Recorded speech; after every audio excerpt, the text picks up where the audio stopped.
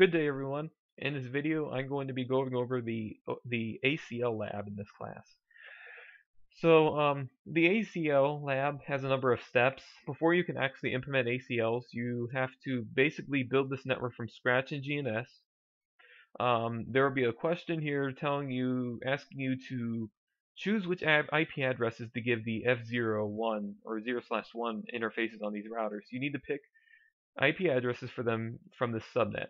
So you should be able to do that by now, especially from the VLSM lab. You should be able to do that by now. Then you'll be given questions on the subnet numbers. Basically, for the first question is talking about this subnet here. Second question is talking about this subnet here. You can do that with a subnetting calculator or on paper, which would be better because it gives you more practice. But either way, this part's pretty easy. Just put this network together like you have every other one, or most of the other ones in this class. Step 2 is OSPF. If you need a review, you can look at my command guide or mini lecture. You could also contact me if you need help with this part. Then finally, we'll get to the ACLs. ACLs are rules, a list of rules that permit or control which traffic is or is not allowed to pass through a specific router. This is really good for security. This is a very important concept to know. There's two types of ACLs you need to understand. There's standard ACLs, which are, as the name implies, very, very basic.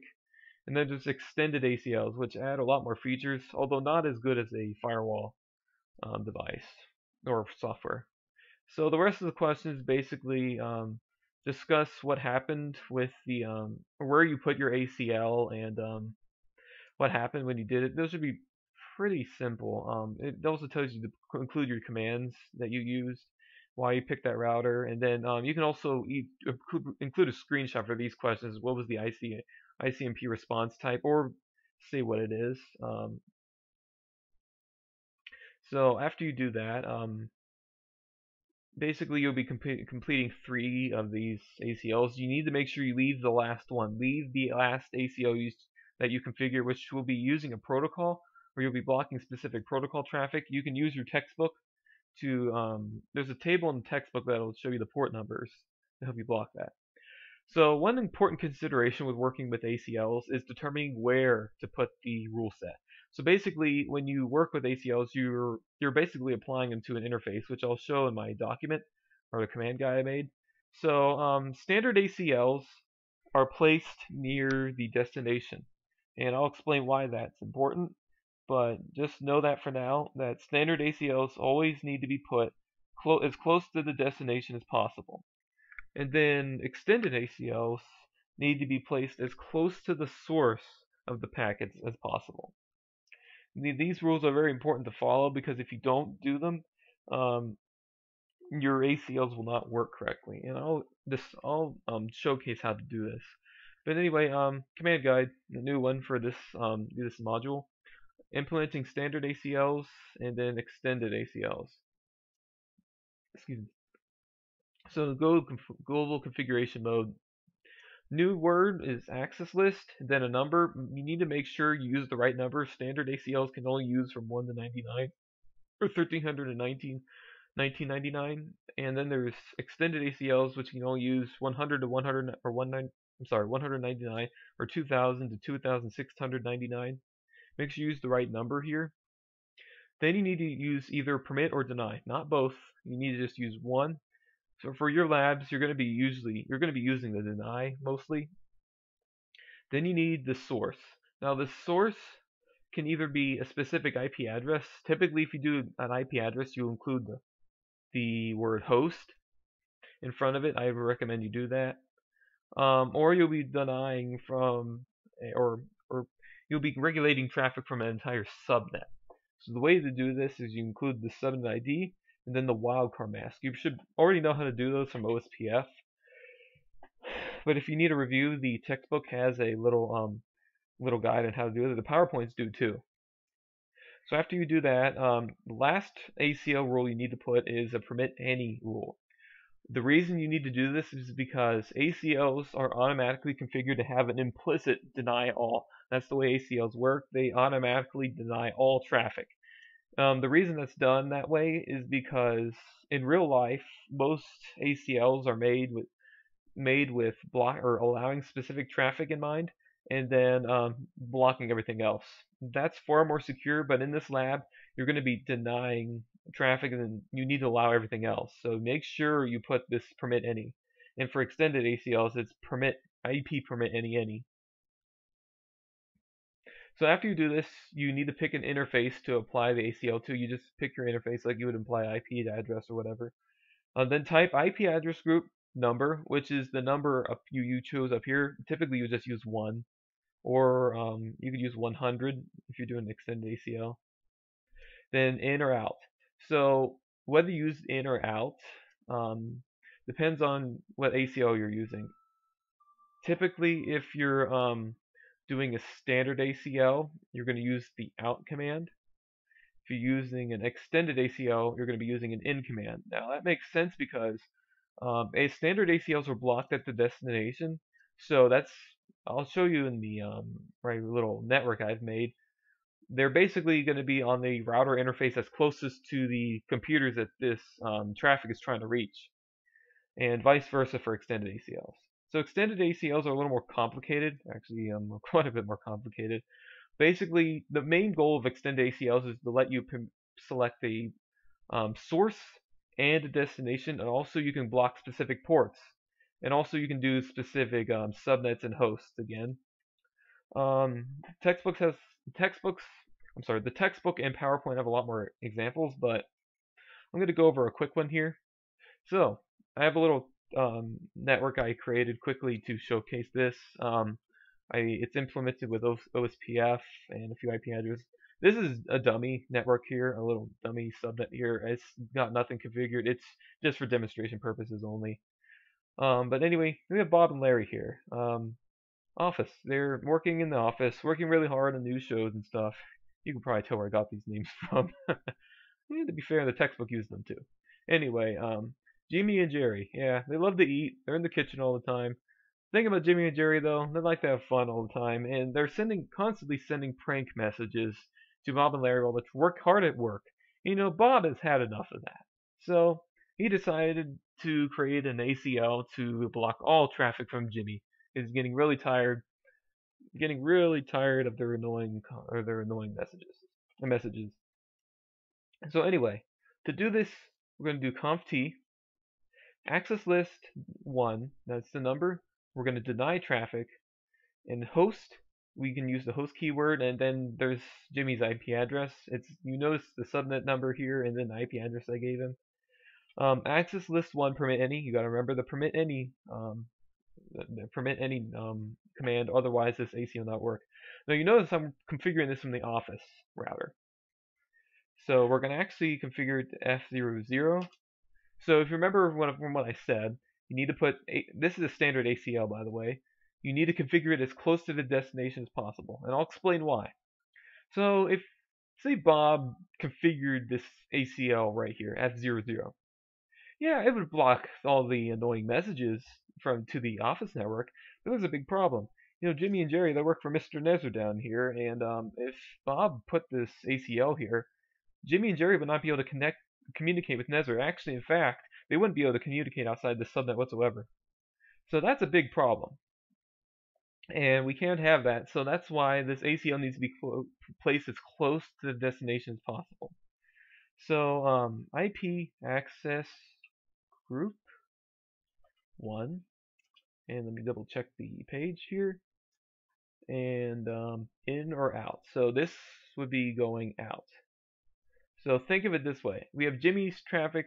He's sending an annoying message. It's going here, and we need to press, so it arrives off the office router. Now we could say in.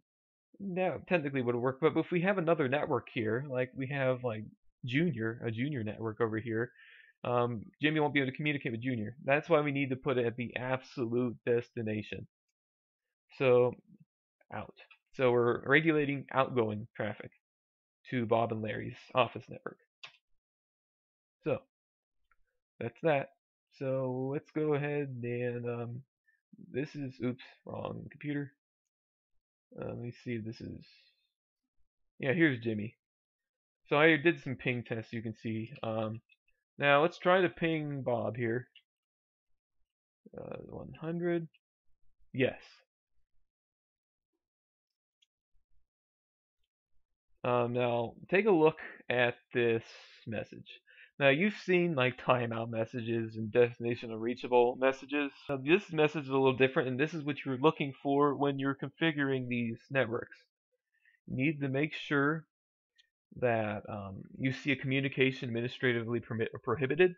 So this indicates that the ping failed. And if you're using an ACL and you're blocking specific traffic, this is what you want to see. Let's actually try Jerry too. Now notice we didn't explicitly block Jerry. Let's try that. So it might take a minute. Yeah, there we go. So you probably already ran into this where ARP is performing and you get timeout messages. So notice how our ACL blocks Jerry's traffic, or blocks Jimmy's traffic, because we have this explicit IP address here, but it won't block Jerry. So that's how ACLs work when you're trying to block a specific host. We could have blocked the entire subnet, but I wanted to demonstrate that. So that's basically how you work with ACLs. Let's do one more. So back to our little story, I guess you can say. Well, Bob, he got some anger issues, and every time Jimmy and Jerry send a prank message, Bob sends a really mean message. You know, Larry, he doesn't like that. He doesn't want Jimmy and Jerry's feelings to get hurt, so he's gonna block Bob's traffic to Jimmy and Jerry. So we're in configure terminal still. No IP access. Oops. Access group 1. Did I do that wrong? Excuse me a moment. Okay, I came back. I found the command to delete ACLs. It's no access list 1, or whatever the number is. So it's no access list. So I apologize for that.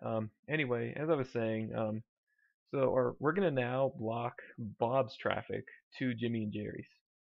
So the way we do that is IP access list 100. Now notice that we're using 100. This is an extended ACL. So standard ACLs, they can only handle the source traffic. You cannot determine, you cannot you cannot specify a destination or protocols or anything else. Extended ACLs allow you to do this. So we're going to 100 deny host. So let's see, 10.0.0.100. So, excuse me, let me extend this here. So that's our source. The first thing we do is deny host, and we put the source. We also need to put protocol, I believe. Let me double check this a minute. So deny protocol host. Okay. So let's go back. Deny IP. So IP basically is all traffic. Host. And we're going to block it from just Jerry. Let's just do Jerry this time. Host 10.0.1.101.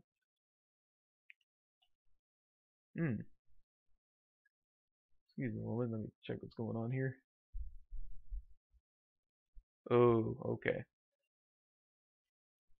Sorry about that. The IP command it's not supposed to be put there. Okay, there. No, now remember, access list 100 permit IP any. That's our explicit permit all statement that makes sure all of the traffic can still run. So interface. Now for extended ACLs, we need to put as close to the source as possible. So we're actually going to put on the same interface. F0/0 IP access group 100 in. So now let's try Bob. Okay.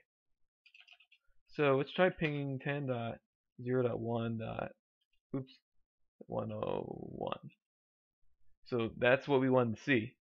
So traffic from Bob to Jerry is not flowing. Now if we try Jimmy, we can still ping him. So that was the whole point of me using the host. I wanted to show that. And in addition to that, let's check Larry. ping 10.1.101. Yeah, Larry can still ping. So basically, that's standard and extended ACLs in a nutshell. I hope you enjoyed this demonstration. Thank you for watching. If you need any help with the lab, let me know, and have a good day.